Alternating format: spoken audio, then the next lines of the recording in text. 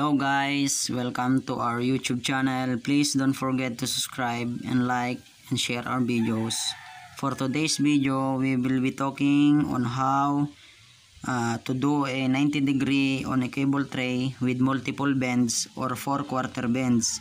In my previous videos, I already taught about on how to do a 90 degree with 2/4 bends. So if you missed the video, just go to my channel and watch it so that you can understand more on how to fabricate a cable tray. For today's video, I will teach you how to do multiple bends on a cable tray, because as per other people, they are keep on asking me how to do a multiple bends on a cable tray. That's why we came up to these videos. So for this video right now, before we go to the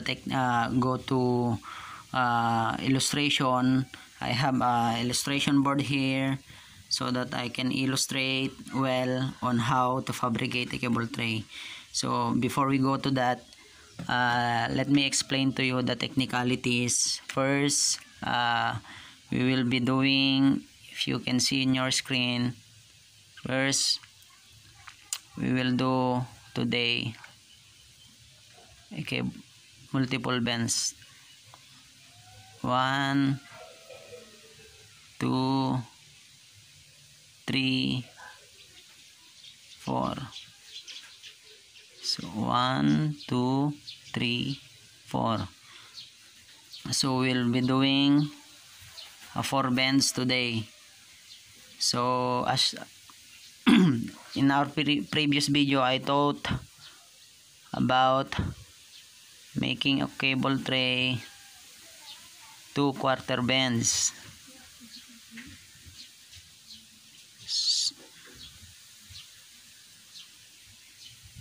But many people are keep on asking me, so that's why I made this video to teach you once again on how to make a multiple bend on a cable tray. So first, let's check the measurement of our cable tray. Let's assume that this is your cable tray, and we have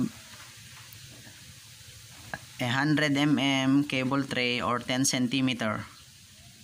So as usual, we will do the calculation with our formula that I have given before. So 10 centimeter divided by 2.5. So the basic calculation for this one is 10 divided by 10 centimeter divided by 2.5 is equivalent to 4 centimeter. This cutting we usually use to this type of bends, 2/4 bends. But now we will apply this formula to this type of bends, the 4/4 bends. So the formula, for example, if we got 4 centimeter, we will just divide it by 2 so that we can get the quarter bends here. So equivalent to 2 centimeter. So we have a cable tray. So instead of using 4 centimeter, we will use 2 centimeter so that we can get a multiple bends. So let's do it. So we have 4 bends, so we will multiply it by 4. So we'll come up to 8 centimeter. So 8 centimeter, so we need the cutting of 2 centimeter now.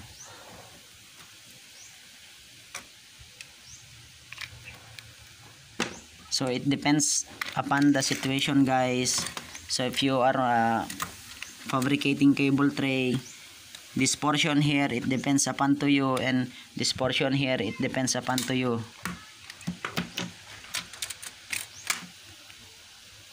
So that you will understand. So we are getting this 90°. So it's up to you guys how long you will use from here, or how long you will use from here. So it's up to you. It depends upon the needs. If you need longer, no problem. If you need a little bit longer here, it's up to you guys. So if you need a long radius, it's up to you also. But for me right now, we will. So there you go guys. Before I will go to the execution of our project, so I just want to emphasize these things. So our cable tray is 10 centimeter diameter. So for me, I will put from this center up to this center of each quarter bands 7 centimeter. So 7 centimeter also here, 7 centi also here. So in between the bends we have a gap of 7 centimeter. Our cutting is 2 centimeter each side, 2 centimeter from this side and also 2 centimeter from this side. So I already make the marking so that it will not take us a long time. So I will show you how to get. So in between from center to center is 7 centimeter.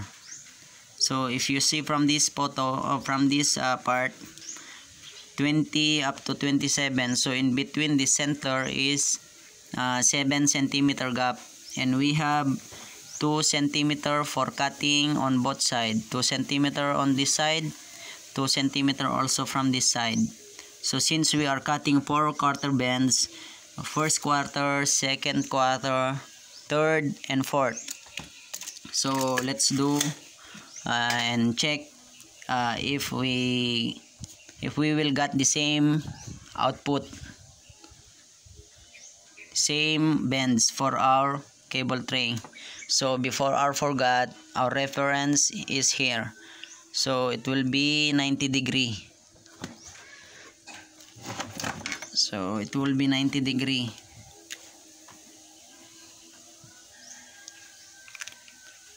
So let's start cutting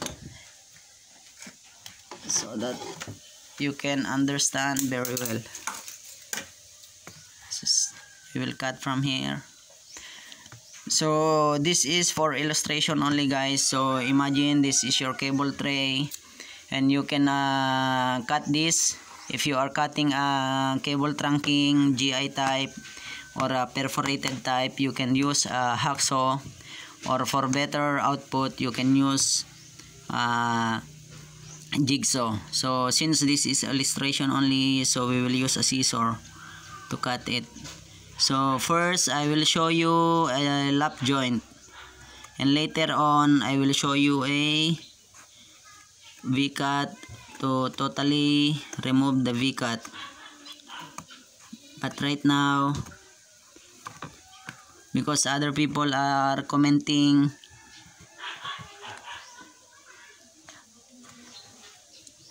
how to cut or how to joint in a lap joint. Lap joint is like this. You can put upside, or you can put like this, and you can drill from here, you can drill from here, and you can put your bolt and screw together, bolt nuts to join them together. So next we will cut again second quarter.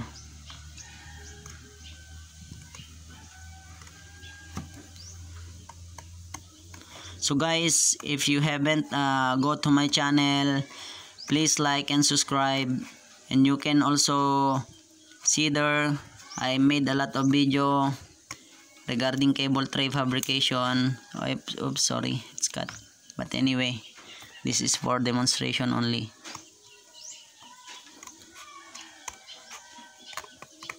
So if you like this video guys, don't forget to support our channel. Please subscribe for more videos to come, and don't forget to hit the notification bell so that you will notify whenever I upload some new videos.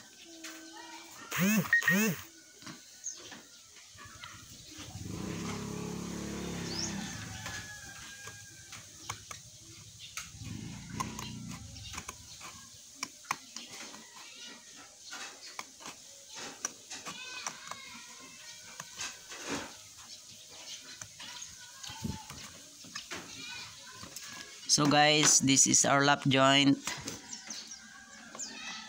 Since I told you that we will be doing a lap joint, and to see if we will come up on what we discuss all about.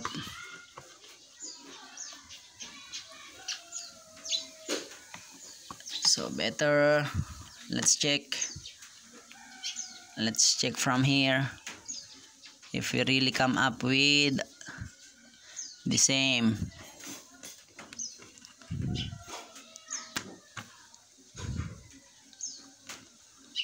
So guys, if you see from your screen, okay, so we got the same bend, the same 90 degrees. The one I draw is with the same output we got. So as you can see it from this guys, we got the same 90 bend. Let's check if we got the same 7 centimeter. See, we got 7 centimeter in all the quarters. So I already made the I removed the B shape, same cutting. Other than lap joint, you can also do like this. So we can also do like this.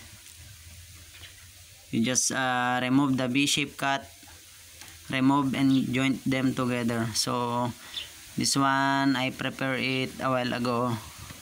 I removed already the B shape, and you can put a plate here inside and drill from here so that you can join them together. So hope you enjoy our video guys, and please don't forget to subscribe and comment down below if you don't understand well, so that I can answer you. And also please comment down below what do you want to learn more about, so that I can prepare in the future for all your comments. So thank you guys, please subscribe. Thank you, God bless you all.